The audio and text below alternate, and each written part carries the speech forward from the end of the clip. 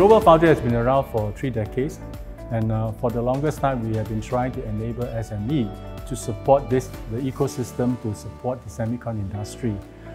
Particularly in recent time, we even step out and we have been partnering with SSIA as well as EDB to try to promote the SME. One of the things that we have been doing and we continue to do is we want to automate the factory and take away those mundane jobs, logistical jobs, and leave behind the very challenging part of it, the analytical part of it, so that our local workforce find it interesting to be in this industry doing this role.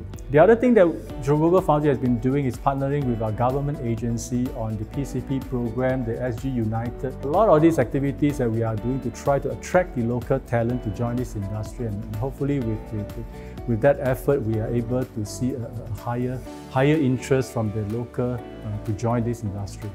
Being a process engineer, I've been in this role for more than 9 years, and I find it rather stagnant and I wanted to learn something new.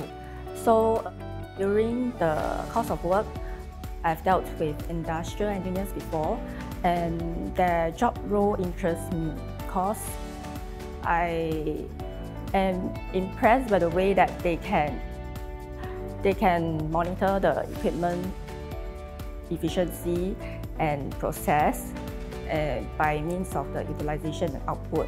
There are online courses that we can tap into involving the wafer fabrication process, and GF also provides on-the-job training whereby we are assigned to different trainers for the different important aspects of being an industrial engineer.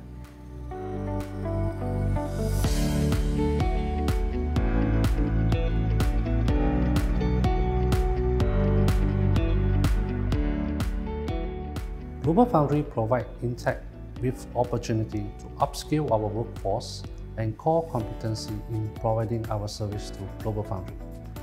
With a local supply chain, Intech is able to provide a fast turnaround cycle time to meet GlobalFoundries time to market requirement.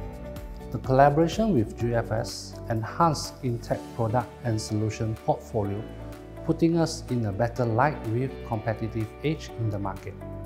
Riding on the initiative, it provides Intech with huge opportunity in expanding our existing packaging assembly line, upskilling our workforce and core competency.